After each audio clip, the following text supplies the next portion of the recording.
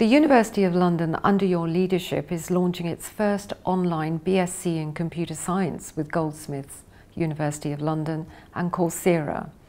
How much of this is a leap of faith into the future, and how much is it about appreciating the online learning as being a way forward in delivering higher education in a global society?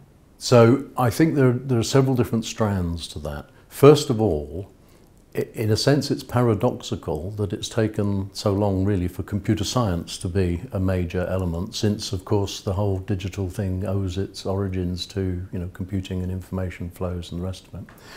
But what's happened with the notion of computer science, and in particular at Goldsmiths, is an entirely different kind of slant. Goldsmiths, as people may know, is a very creative place, famous for artists and journalism and things that are not usually associated with things techie.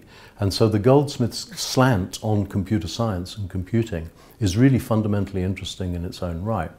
And to have Coursera, the big platform at Stanford, as one of our partners, the very fact that they want to partner on this one, I think is a tribute to how exciting this is as a new venture, both in terms, just as an undergraduate degree, but the nature of the way that computing is changing and the creativity that goes into the computing industry is changing. So how much of an appeal do you think there will be for the BSc in Computer Science across the world?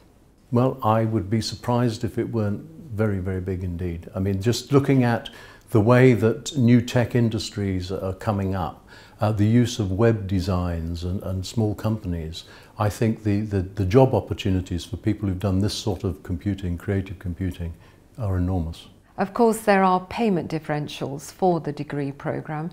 Is that to tie in with the access agenda of the University of London?